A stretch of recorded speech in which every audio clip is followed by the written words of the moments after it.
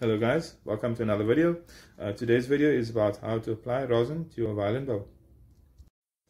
Okay, go ahead and grab your bow. What you want to do is target the adjusting screw of the bow. You wind the bow up 2 to 3 times at least. This should create enough tension from between the frog and the tip of the bow. Okay, then you can grab your rosin, place it in your left hand like this. And then we go back to the bow again. So you want to place your thumb just slightly above this metal piece over here. Okay, this is to prevent the rosin from chipping. Okay, so then once you're ready, you can then just turn your bow flat like this, facing down on the rosin like this.